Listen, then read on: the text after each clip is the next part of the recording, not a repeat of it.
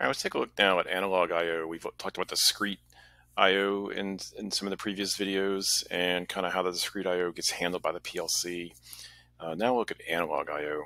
And if we recall, the discrete again was an on or an off, or a 1 or a 0.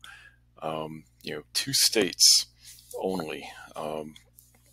Whereas an analog device is something that we'll consider like a real number or an integer value. It has, it's going to have a real number to it as opposed to just a 0 or a 1. So an example of that would be in the discrete world. If we wanted to do a temperature switch, then we would have a set point on the temperature switch, say like 100 degrees. And when the temperature reached 100 degrees, then the contact closed, and that would be an on. Whereas a temperature sensor is actually going to give us the real temperature reading of whatever it is you're measuring. So just like the thermometer you put under your tongue, or if you have the one that you shoot up against your temple on your head, then it gives you an actual temperature reading, right, of your body temperature.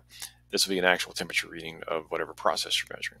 So that's a real number, and we're going to call that an engineering unit, because the temperature has whatever, it's going to be a Celsius or a Fahrenheit degree reading. So that's again an engineering unit, a number that we recognize. We understand what 100 degrees Fahrenheit means. It's hot.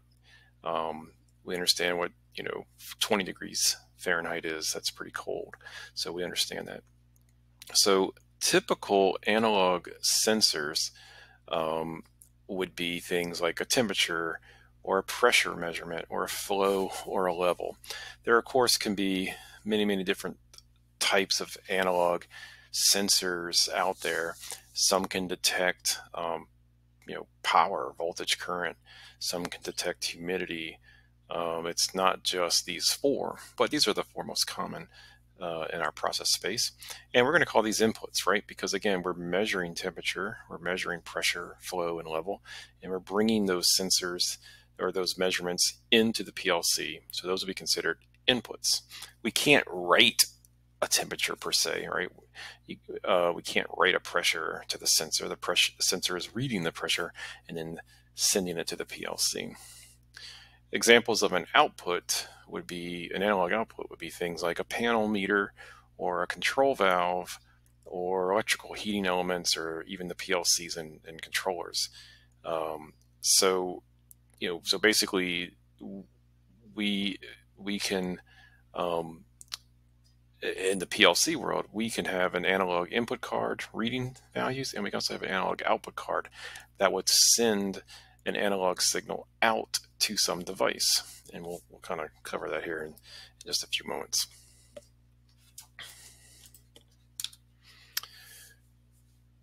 So, and this is very relevant, of course, to the instrumentation and controls space that everyone is studying. And we talk a lot about, transmitters, two-wire transmitters.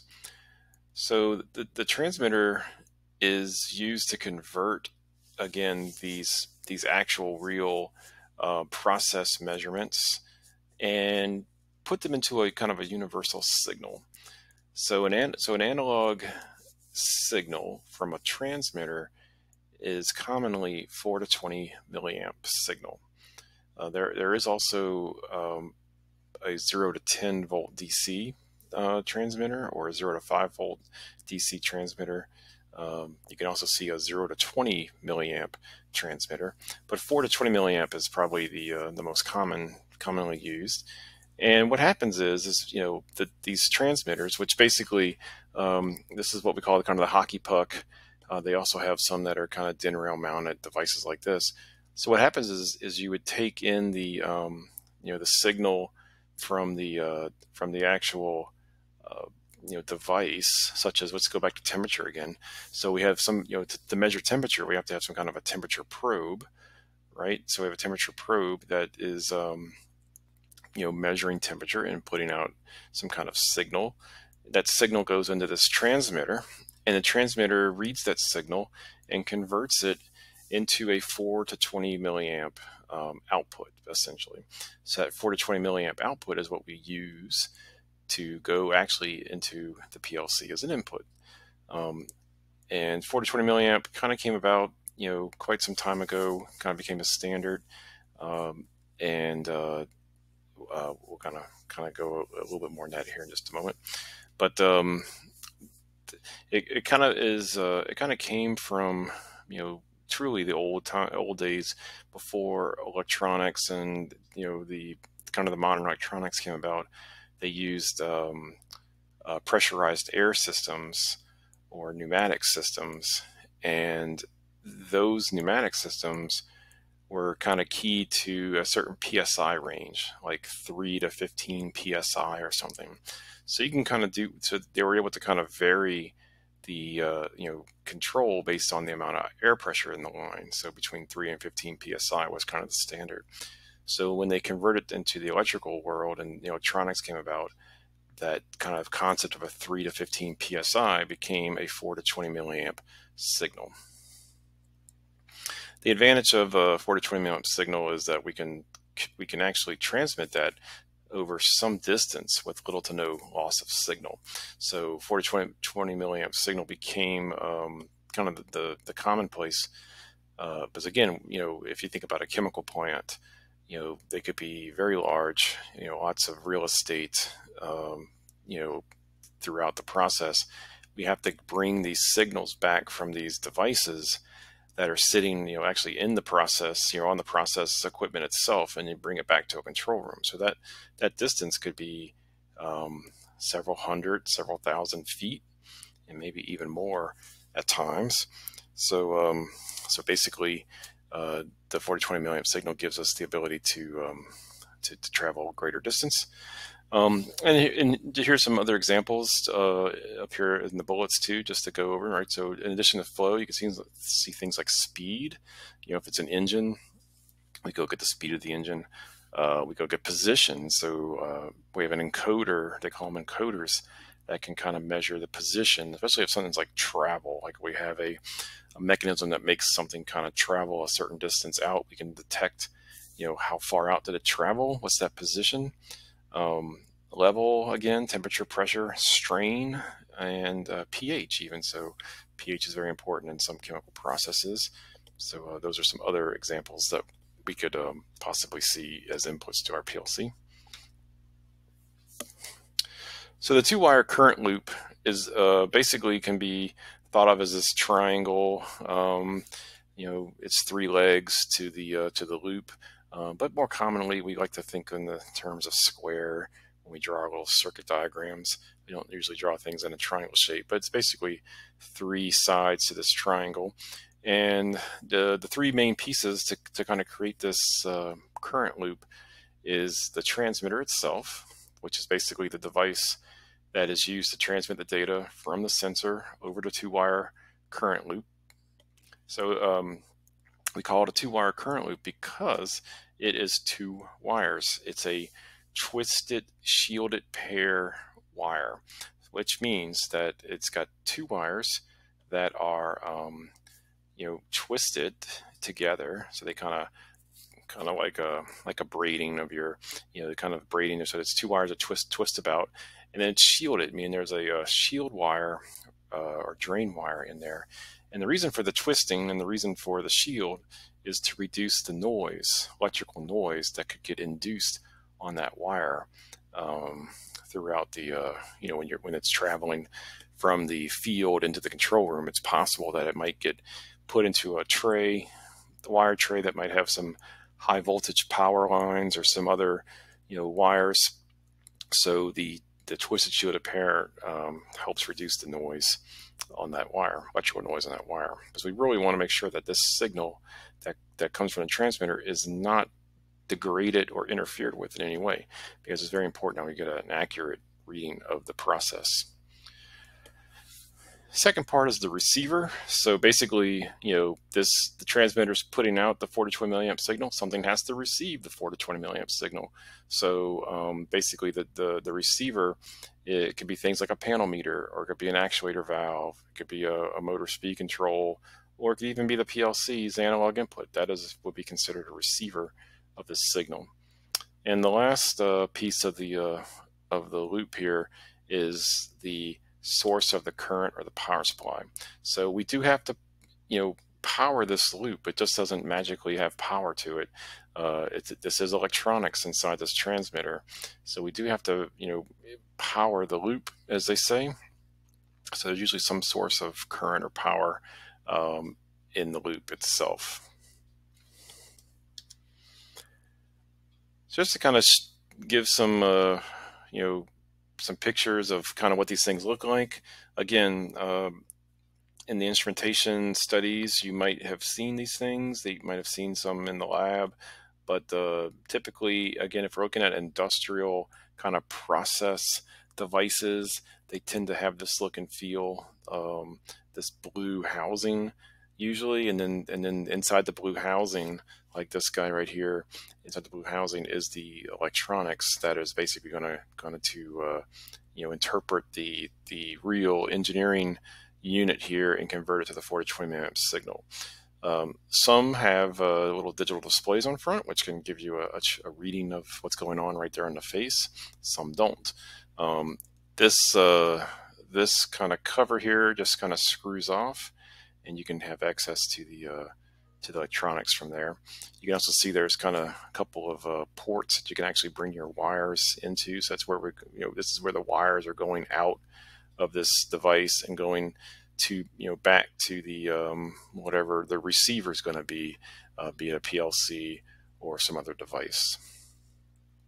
In this example, this is a flow transmitter. So we have some kind of a pipe going here, and we have the flow actually would kind of come in, and you can see there's an arrow here indicating the direction of the flow. So the direction of the flow does matter as far as this transmitter goes. So the flow of the pipe looks like it's going to be going this way through the flow meter and then out and then wherever else into the process. So as the flow comes through here, there's something inside this area here that measures that flow and then sends it up here into the electronics part that can convert that flow into the 4 to 20 milliamp output signal.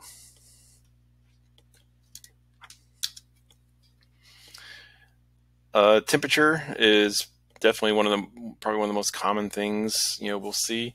So temperature transmitters usually have the same kind of blue housing, especially in our industrial space, and they have what's called a thermal well, which kind of comes out of the housing. So we have a thermal well here. So again, if you're thinking of this as like a pipe or a vessel, like a tank, there's the thermal well is actually like a kind of like a sleeve that the temperature probe itself goes in. So kind of here's our thermal well, and then here's our RTD probe right here that kind of just would go into the thermal well, and that would get it into the actual pipe itself. The advantage of the thermal well basically is that if I had to remove this device and remove this temperature probe, if there's a liquid in this pipe or gas in this pipe, that would basically just put a big old hole right in the pipe, right? So the thermal well keeps the pipe kind of sealed, and allows us to kind of put our probe in here without actually sticking the probe in the actual fluid or gas. So again, just for maintenance purposes, we can take this piece out, but this piece stays, and we don't have any leakage of whatever is inside that pipe. And then inside the head of this this kind of body here, you can see this same thing right here, are typically these little hockey puck transmitters. So it was the black hockey puck in the previous picture, but here in the Rosemont version, it's kind of got a blue and white body. But it's the same thing. We're going to basically bring our wires from our probe to the transmitter, and then there'll be a 4 to 20 milliamp output that the transmitter will put out that we can, send to our receiver, whatever our receiver is going to be. Level transmitters, there are a lot of different types of level transmitters out there, different technologies, different styles. It kind of depends on lots of different factors as to when you would pick one versus the other. You have some that are, shall we say, intrusive. You have some that are non-intrusive. You know, so it depends on the liquid, perhaps, that you're trying to measure. It depends on, you know, the process, you know, if it's hazardous locations or not. It could also depend possibly on how caustic, you know, the material, the liquid is. You know, if it's really caustic and will kind of destroy anything that it touches. You know, putting a probe that goes in the liquid may not be a good idea. So they have things like radar gauges instead that will just kind of bounce a radar signal or ultrasonic signal off the top of the liquid to measure maybe how high it is.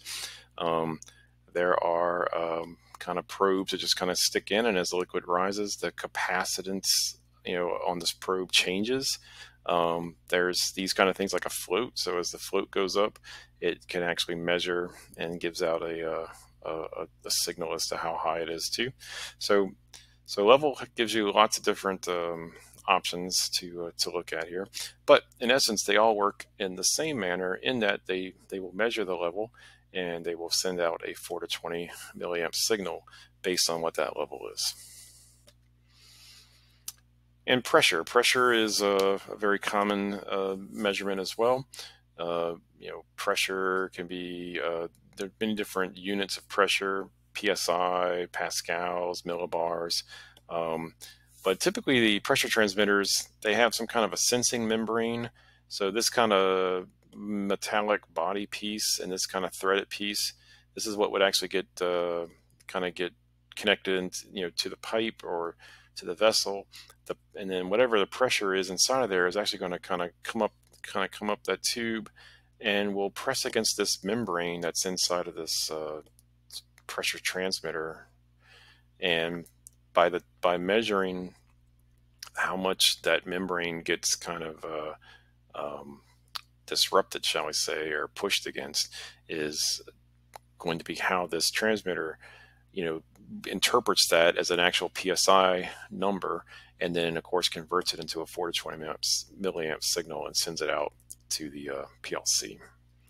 So basically, just, you know, so just like all these transmitters, when you purchase them, you do have to kind of at least understand what the range is of the, you know, the process. So for instance, if the pipe that you're going to try to measure a pressure in, you know, would have a normal operating pressure of anywhere between, you know, 0 and 100 psi, then you would buy a pressure transmitter that would kind of be within that range, so to speak.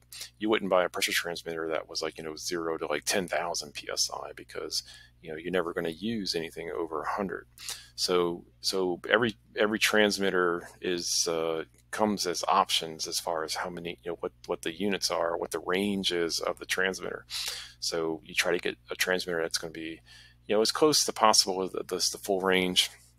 Could go a little over, of course, the full range, but as close as possible to the full range of whatever it is you're measuring. That way you're going to get the most precision out of that transmitter as possible. So just some examples of the receivers or things that would take a 4 to 20 milliamp signal and then use it, or you know, so the most common, you know, simple is just a panel meter. So, you know, if you could have a wall of panel meters in a control room, and each panel meter is tied back to a temperature transmitter, and basically, so each panel meter would just be displaying, you know, what the actual value of that transmitter is. And these panel meters would be scaled in that they would know that, again, in the previous example of that pressure transmitter, if that pressure transmitter was scaled from 0 to 100 psi and it's putting out a 4 to 20 milliamp signal based on a range of 0 to 100 psi, then the display would be kind of programmed or scaled to also match that 0 to 100 psi. So it would know that when it got, you know, a 20 milliamp signal, that would be full scale, which would be 100 psi. So that's, you just kind of program that in. Panel meters come in all different shapes and sizes as well. This is just, you know, nice simple numeric This one's got a nice, a little bit of a graph in addition to the numeric. So this gives you, this just gives you a number, but this kind of gives you a range of where you are. So, a number may or may not be, you may not understand right off the bat, what this means. But here you understand that, oh, I'm around half, a little bit over half of the full range of whatever it is, right? So you can see it for low, you can see it for high, but it also gives you the number, so we know what the exact number is. We also have just a good old-fashioned analog. These are, of course, digital meters. You can do an analog value of that as well, just meaning that it's a needle, and the needle will move based on the reading that it gets from the transmitter.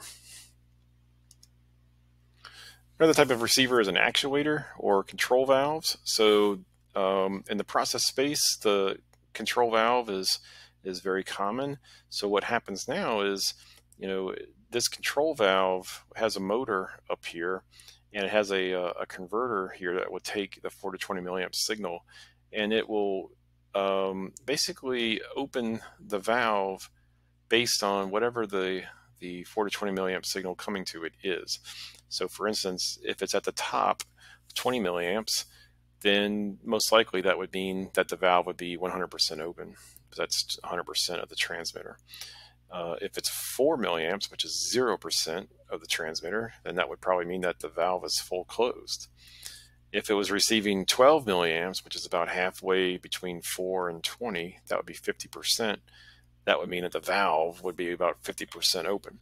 So essentially, based on whatever the analog 4 to 20 milliamp signal that we give this valve will open to that kind of percentage, and that will allow us to really control the flow that comes through this valve. And that's very, very important, and it's going to be very common, especially in the industrial, especially process chemical type control applications. Kind of another version of that is our linear actuator. So in this case, it's not a valve. The valve here opens. This is just a kind of like a rod, an actuator that would come out. So we can actually send this rod out 100%, 50%, 25%, right? So we can control maybe how much we're moving something right now, and so if we want to mechanically move something in the process, we would do that with these actuators. So actuators would probably not be that common in a chemical processing environment. That would be something probably more common in a manufacturing environment, like like a factory assembly line type of situation, more so than chemical process applications. All right, and one of the kind of key thing to the transmitters is that there are actually a few different types of connections, and we call them by the number of wires. So there's a 2-wire there's kind of a 2-wire transmitter, a 3-wire transmitter, and a 4-wire transmitter.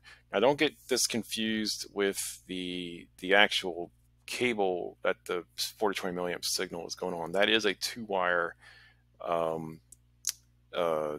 connection. That's a twisted shielded pair connection. What we mean here now by 2-wire, 3-wire, 4-wire is kind of how many actual connection points do we have to each transmitter. So a 2-wire transmitter is kind of the example we showed earlier, where we have a transmitter, the power source is in series with the loop, and the receiver is in series, right? So here's a transmitter.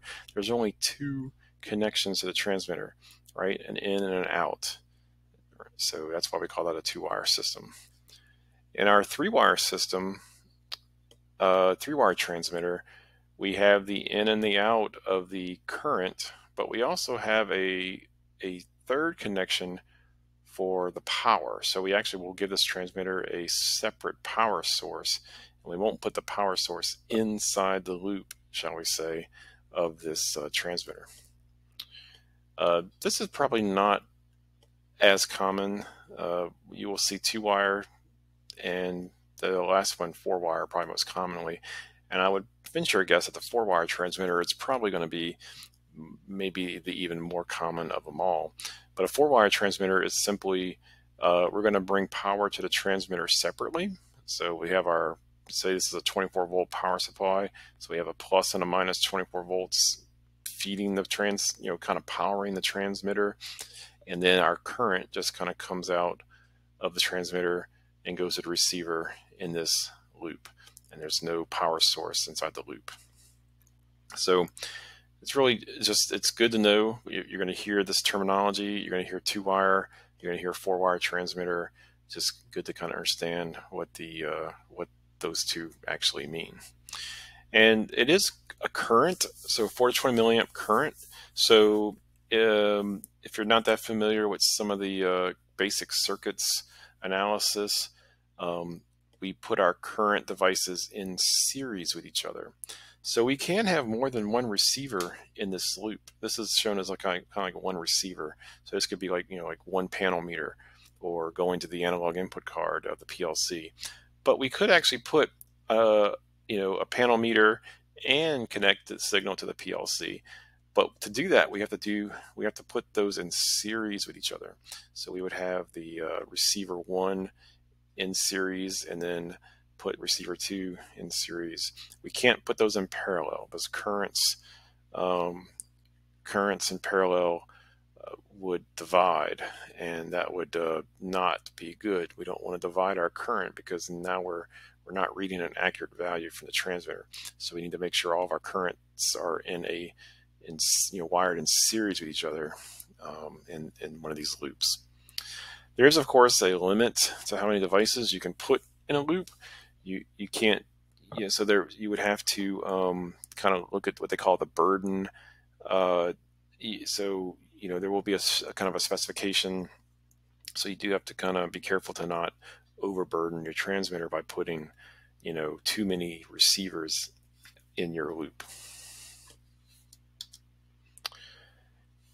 I think last piece here might be the HART, and just to know that one of the things that's really common, especially in the chemical processing and oil and gas processing space, is the HART protocol, and HART stands for Highway Addressable Remote Transducer. And what happens now is on the same 4 to 20 milliamp signal wire that we're using to go from the transmitter back to the PLC, in addition to the 4 to 20 milliamp signal, there's also a kind of a communication protocol that gets superimposed on top of that 4 to 20 milliamp signal, which basically means that we have smarter transmitters now. So, in the previous, we just had the simple loop. All we know is from the receiver's end is that it's a 4 to 20 milliamp signal, and that's all we know. And but with HART, and if we have a HART transmitter, a smart HART transmitter, and a smart HART capable receiver, then in addition to the 4 to 20 milliamp signal, we can also get a lot of data, a lot of diagnostics, a lot of information out of the transmitter in addition, which is very important because we can now kind of get get diagnostics. We can know if the transmitter has got some faults to it. It just helps us with our troubleshooting. And in some cases, we can actually write back to the transmitter and send some configuration data down. If we need to change something, we don't have to necessarily go out to the field to change it. We could do it back in the control room and send the signal out over HART. So there's a HART communicator, which allows you to kind of tap on and also configure the sensor and kind of read things. So this also helps with troubleshooting because you can just put this thing on the in the loop and get some diagnostics as a little handheld troubleshooter. They call that the HART communicator. Okay, switching gears briefly, in the discrete in the discrete videos, we made sure to highlight that there was a ISA symbol for each device, like a push button, limit switch, right? All the various devices had their own unique kind of symbols. When we come to the process space, we don't, or to the analog device space like that, we don't necessarily have maybe a symbol per se that says I'm a temperature versus a pressure. Instead, we have what's called the P&ID symbols, or the process and instrumentation diagram symbols. So a P&ID diagram is going to be, I should say piping. I might have misspoke there, but piping and instrumentation diagram. So being that everything we were talking about there, temperature, level, flow, pressure, those are all things that are out in the process plant floor, and they're usually tied to piping of some sort, right? Because just think about an oil refinery. We're moving oil through pipes into the cracker unit, and then it gets processed, and then it comes out as gasoline. We're going to move the gasoline through pipes to some other piece of the process, perhaps. So we have piping throughout the process.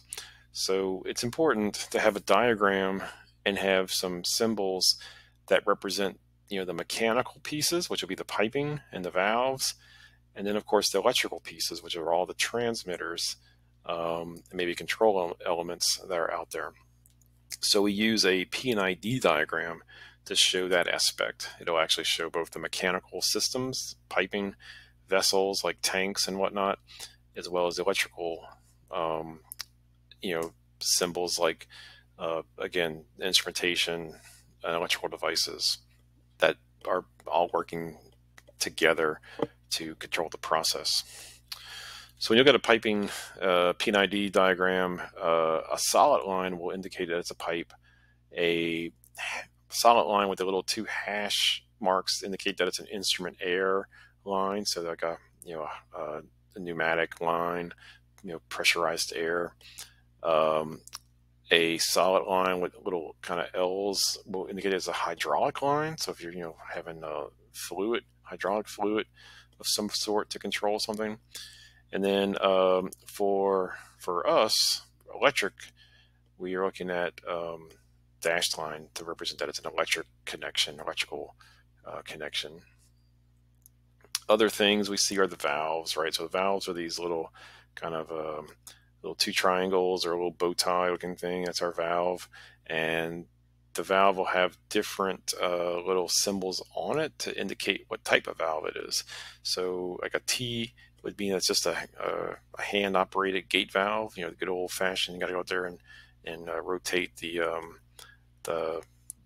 rotate the handle to open and close the valve, kind of just like you do with your hose at your house.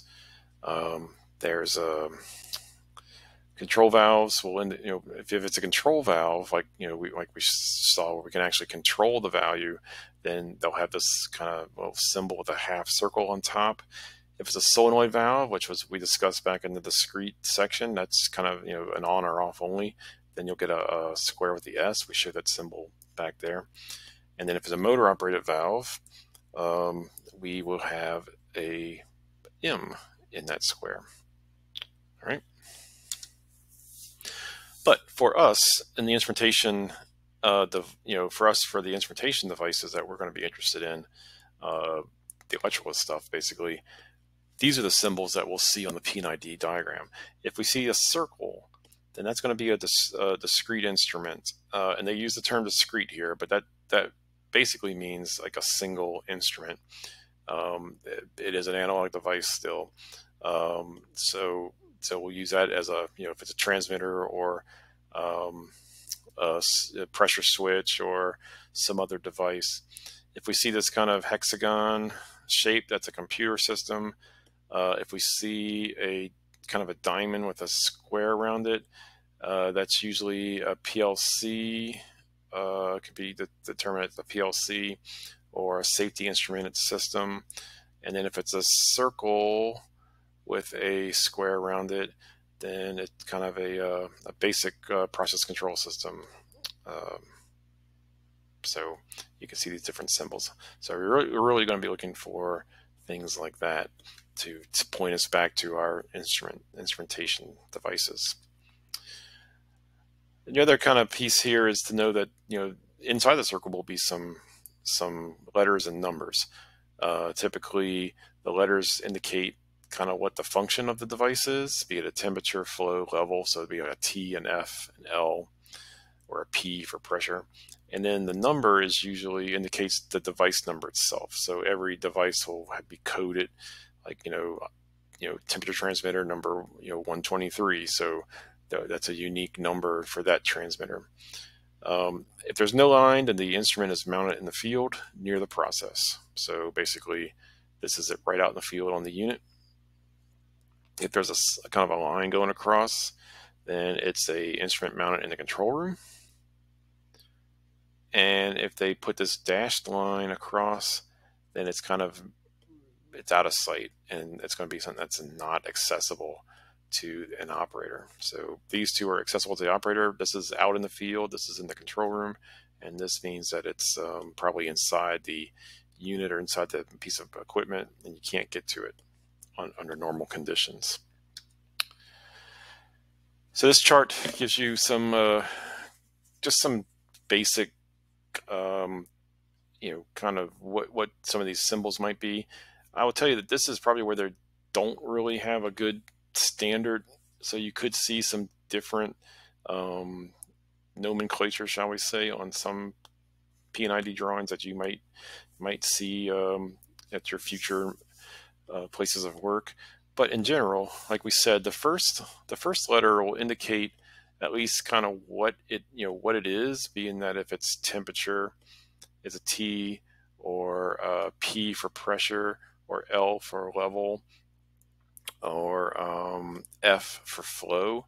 The second letter typically will tell you kind of what its function is, or what its capability is. So for instance, an I would be an indicator. That means that's nothing more than just a temperature indicator. It's giving you the temperature reading. A T would be a transmitter, so a temperature transmitter. So that would be the device that is putting out a 4 to 20 milliamp signal.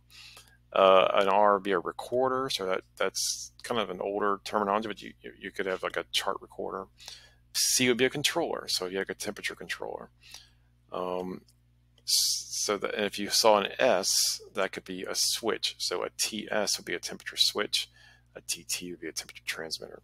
So that's how we can read these things. And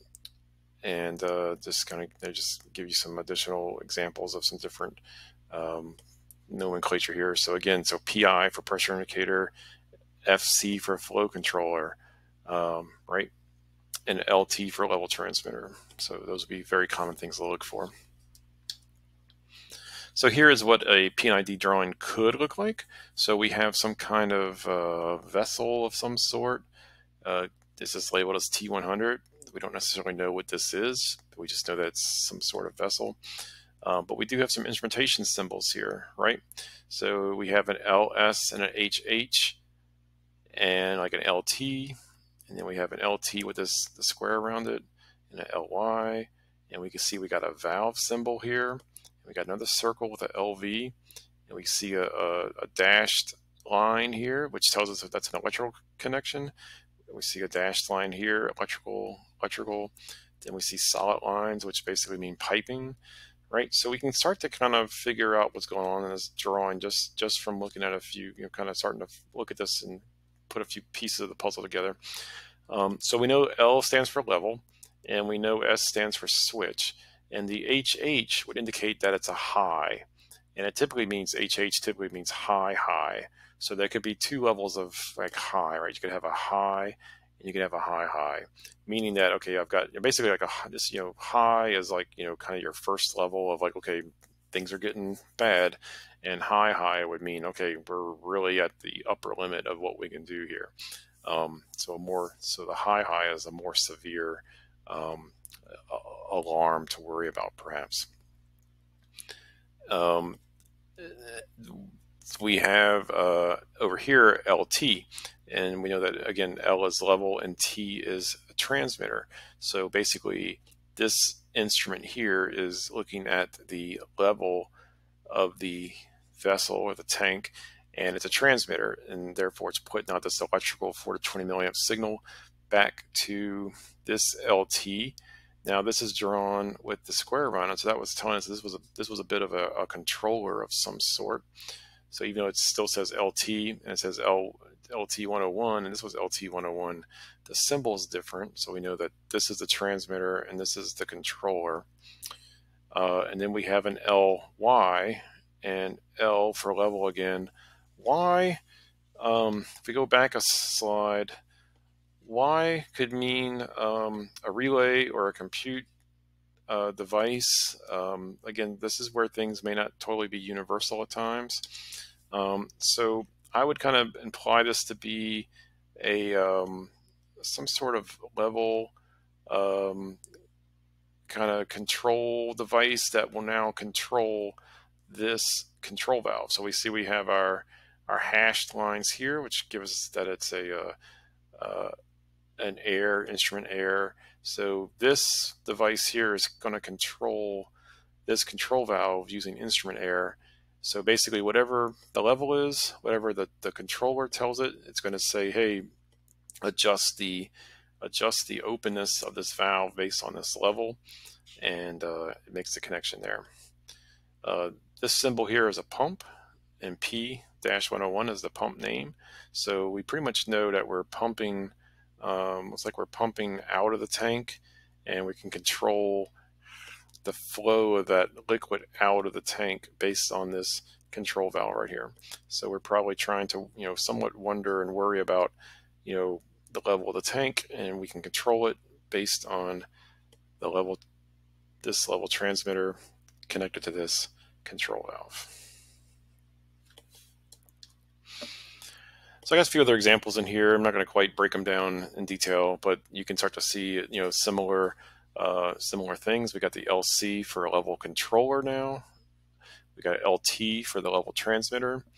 We have the PT for pressure transmitter, and a PC for pressure controller, and a PV for pressure valve.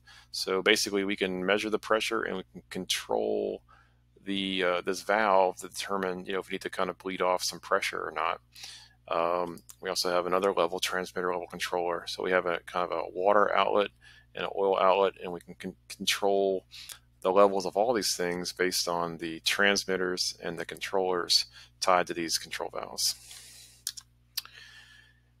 Another example, and basically the P&ID diagrams can start to get much more complex in those last two examples. So here we're starting to see more pieces of the unit or the process involved. We've got more